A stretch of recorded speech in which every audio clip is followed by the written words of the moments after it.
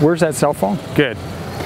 Okay, so I'm just going to show you why you shouldn't wear a cell phone when you play golf, okay, and also why cell phones are bad for your central nervous system.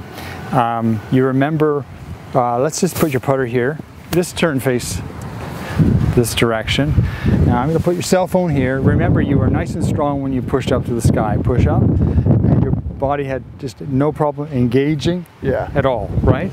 Now I want you to hold this with your left hand right there, okay? Now, same thing, just engage. Try and engage it. Really? That's right. Well, no. Well, if you hold it out there, Chandler, if you hold it out there, you'll see what happens.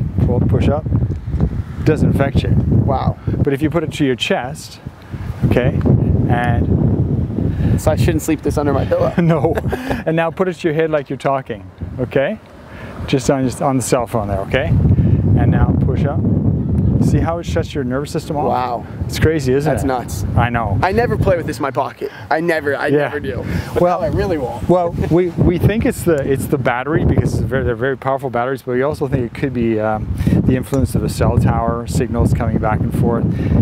100% don't know for sure which one it is, but we do know 100% it affects everybody the same way. Nice. So is it a good idea to have something on you that weakens your nervous system? I mean, I wouldn't want to be talking on the phone and then taking a shot, because my nervous system would be all messed up. Yeah. I have enough trouble keeping my nervous system from being messed up on the golf course.